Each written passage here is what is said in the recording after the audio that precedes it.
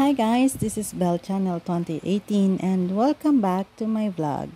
Proud na proud ang kapuso actress na si Kylie Padilla sa malaking pagbabago ng kanyang lifestyle.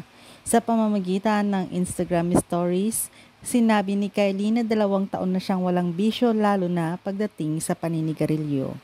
Kasabay niyan ay hindi na rin daw siya umiinom.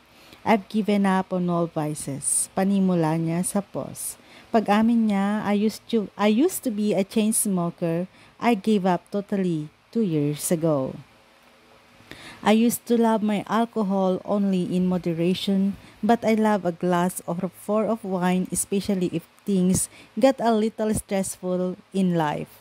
But after some pretty strange events in my life, I decided to give up on alcohol completely as well. Ang kwento niya.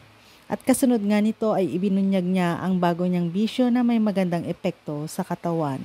Ayon sa kanya, ito ang pag-inom niya ng Moon Blend Tea na inirekomenda sa kanya ng kapatid na si Ate Queenie. I now have found my newest vice, but not really because vices actually have a negative connotation. But this vice I discovered through my sister who also suffers from anxiety, ang wika niya. Patuloy niya, my life has changed. I have always loved the holistic approach to healing the body.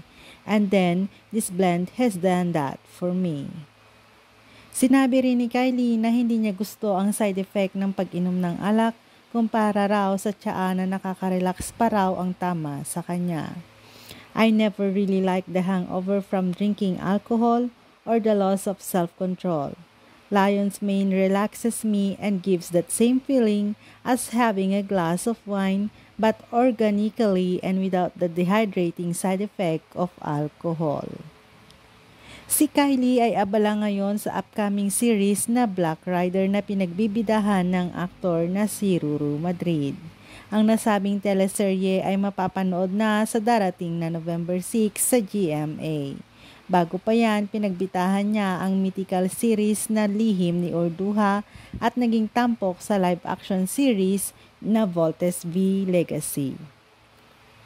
Thanks guys for watching and God bless everyone.